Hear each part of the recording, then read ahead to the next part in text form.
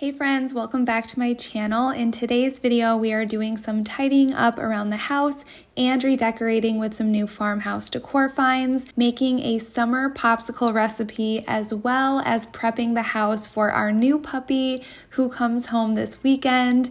We are so excited, and I know I'll feel even more prepared when I get his areas all set up and ready for him. And this video is going to be the last in my Cricut questions series, where I partnered with Cricut to answer some of your most commonly asked questions. So let's go ahead and get right into it. So we're starting today tidying up in my bedroom. I think I've only shown my new antique hutch maybe just one other time here on my channel.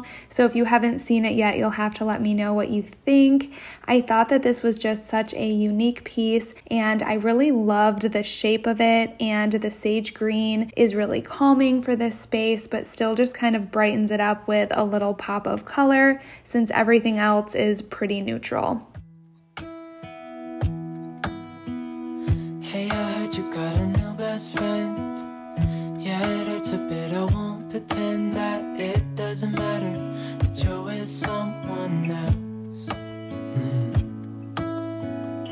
In a way, that's how it's supposed to be. If I'm unable to make you happy, then it's for the better that you are not with me.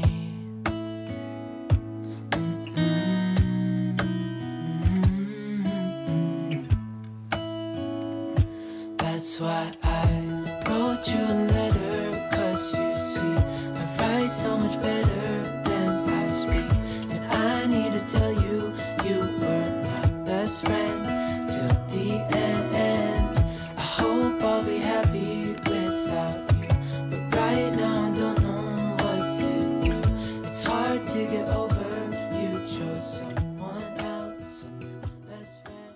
I'm using this hutch or armoire, whatever you want to call it, for some throw blanket storage, and also I'm going to keep my Cricut machine and supplies in here. And for this video, the Cricut question that I wanted to talk about was different ideas and ways that you can actually use your Cricut machine to make money. If I wasn't doing YouTube and had just a little bit more time in the day, I would love to open my own Etsy shop. Maybe someday when the kids are a little older, I might be able to. But when I started sharing the shirts that I was designing and making with my Cricut, I can't tell you how many of my friends and family I made them for, and that also goes for most of the Cricut projects that I share. Always I have people messaging me wanting to see if I can make some for them, and that's why I think it's just such a perfect little side hustle. People are always looking for shirts for kids' birthday parties, vacations, or as gifts around the holidays. So that's one really good idea, how to make money using your Cricut. And the newest thing that I made with my Cricut was this personalized cup for Miles. You could buy blank cups in bulk and sell them like crazy at your kids' sporting events. I also have on my list to make the dogs matching personalized bandanas with my Cricut, and everyone just loves their pets and loves spoiling their pets. So I bet something like that would be a great way to make some side money using your Cricut machine as well. It doesn't feel like it was long ago. We were head over heels in love, thought it'd last forever, but somehow we got lost. Looking back, I didn't realize what was wrong with me. I can't deny. I can't tell you the last time I splurged for new decor at Target, but I have been eyeing this cozy knit throw and these pom-pom pillows for so long, so I just decided to treat myself. I also grabbed this faux plant from Hearth & Hand, and I have a similar one that I bought, I want to say last year, that I keep in my kitchen, and so I decided to buy one to go in my bedroom as well. I took you for granted. You finally had enough.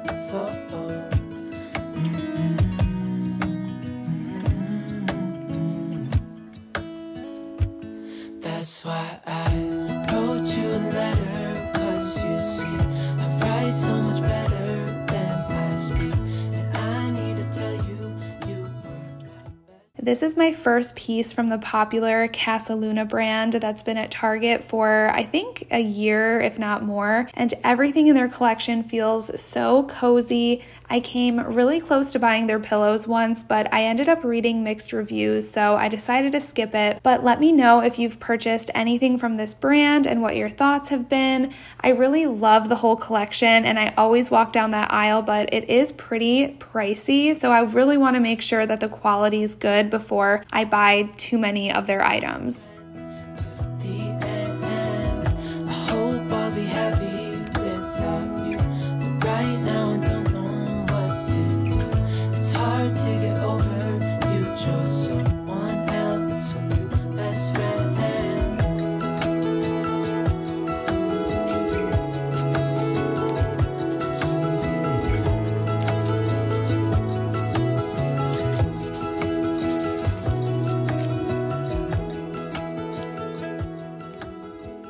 And you may have noticed that I cleared everything off of one of the nightstands, and that is because I plan to keep the puppy's kennel here next to my bed, just so he can sleep next to me and just feel our presence for the first night or so while he's adjusting.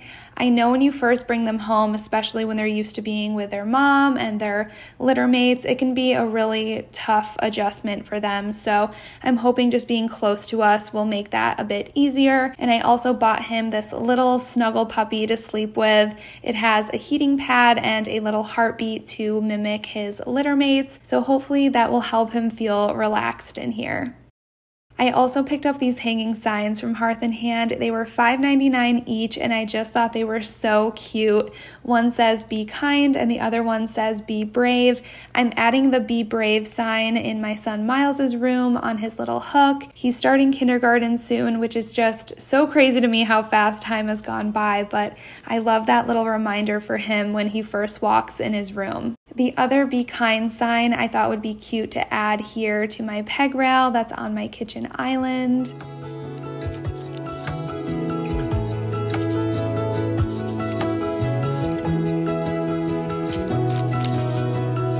Hey, I heard you got a new best friend. Okay, so I saw these jam and yogurt popsicles on the cover of Better Homes and Gardens magazine, and they looked so delicious. I picked up all the ingredients to make them, which really wasn't much. All you'll need is jam. I wish we had homemade jam, that would probably be the best, but I just bought the store-made raspberry jam, and then whichever yogurt you like. For us, I chose vanilla Greek yogurt.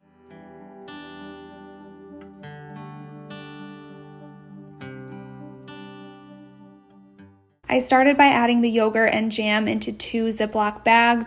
If you have the piping bags, that would probably be easier, but in this case, I just cut a little hole in the corner of each bag and it worked just fine. Never knew that it could feel this way when you lie next to someone. You don't even need to play pretend, 'cause you find the way you are. I wanna know you better. Give me every detail. I won't judge you, as you know. I could stay forever when you're lying in my arms. And then I just worked in layers, alternating between the jam and the yogurt like the picture showed. But hindsight, I totally recommend adding less jam than I did here. I added just too much and the popsicle would break in that section before it came out of my mold. So I would recommend either keeping your jam layer really thin, or what I think I'll do next time is take a skewer or a butter knife and try to somewhat swirl the layers together just to make sure they aren't going to break apart. My heart is open. It just took some time. Now I just hope that you stay for a little while. You fix what's broken when you make that smile. So just stay for a little while.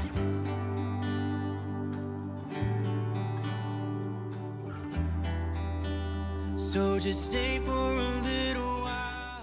And then the only other tip I have about this is after you freeze your popsicles and you're ready to remove them from the mold, just run them under some warm water for a few seconds first, and it really helps them come out a lot easier. I have some really cute footage of Miles trying these at the end of the video that I will make sure to insert, but we totally loved them. They were really light and sweet and just perfectly refreshing for summertime, and I will for sure be making these again.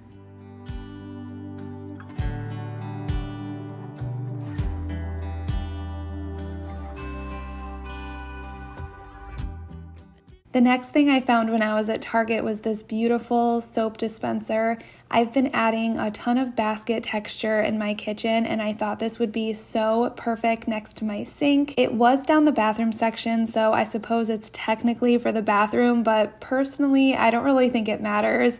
They also had a matching rectangle tray in their collection that I was so tempted to pick up also. I will leave the link for this soap dispenser and all of the other items that I showed in today's video down in my description box. As honest as you are, the way you make me feel at night when I am vulnerable and it's cold outside, but you make it alright. I wanna know you better, give me every detail. I won't judge you, as you know.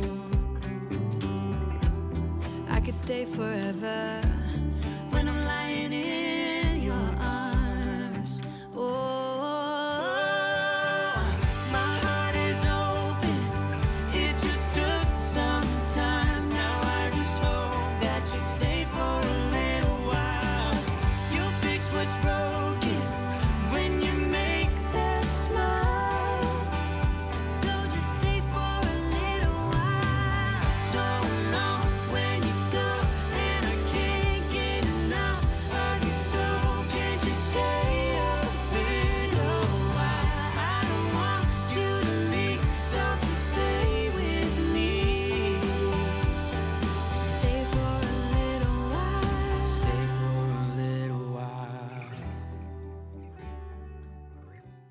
The next thing on my puppy to-do list was putting a baby gate up so the puppy can't get upstairs until he's potty trained and just able to be trusted more in general. But unfortunately, after I got it all unboxed and took everything out and read the instructions, I realized that this specific baby gate you actually need to screw into the wall, which I did not want to do. So luckily, I was able to go through our mess of a garage and I found one of our old baby gates. I totally forgot we had this baby gate and it was pretty wide, so luckily I was able to go in and remove some sections so it fit the space perfectly, and then I just returned the other one I bought. So I guess that ultimately worked out and I was able to save some money and we have the baby gate up.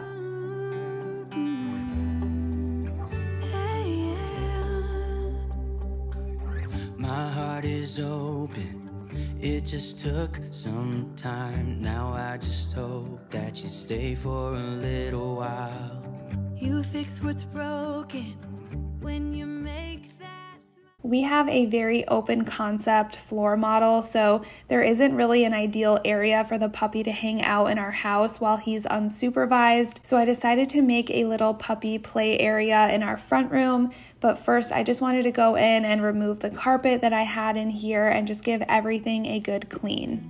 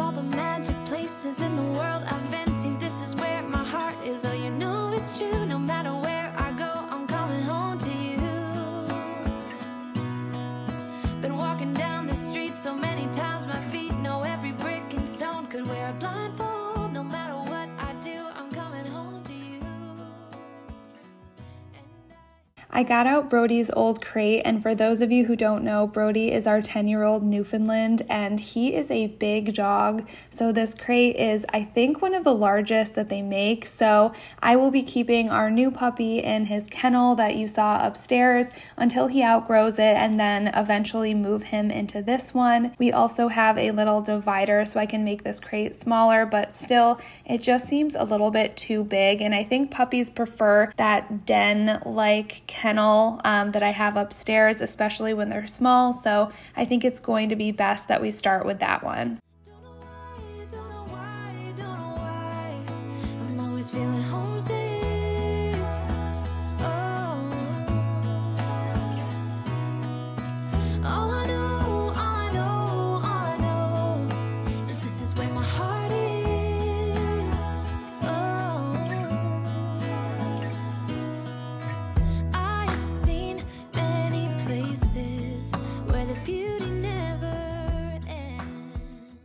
Brody has not seen his old crate in years, probably 9 years, so it was funny to see his reaction when I brought it out again today, and I couldn't tell if he remembered it or not, but he was definitely not interested in going in there. Something new that I'm doing this time around is attaching a puppy playpen to this crate. When we lived in our apartment when Brody was a puppy, we had a kitchen layout that I could just keep him gated in when he was little, but since this house doesn't really have an area like that, I decided to use this X pen, which I've heard a lot of good things about, so we'll see when puppy gets here what he thinks, but I'm just thinking this is a good area that I can contain him when he's not being supervised or, you know, when he's not ready to go in his crate and take a nap.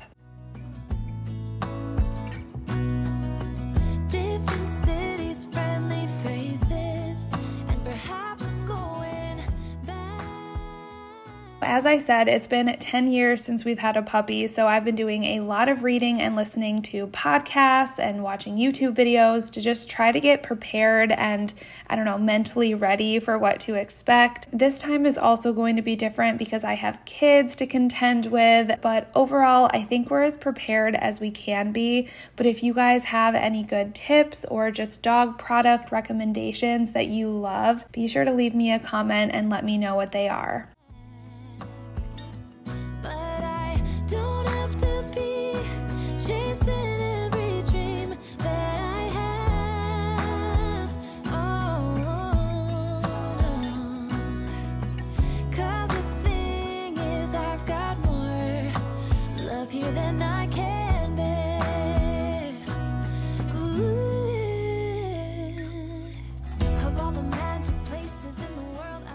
We are picking up our puppy officially on Saturday, so I'll be sharing some sneak peeks over on my Instagram stories. So if you want to see some really adorable puppy videos and pictures, make sure you're following me over there.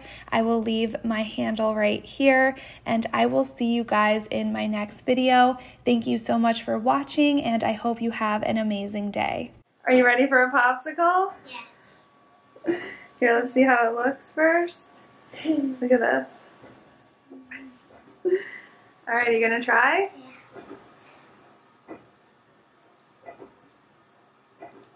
Yeah. Good. You like it? What does it taste like? It tastes like whipped cream. Like whipped cream? Yes, yes.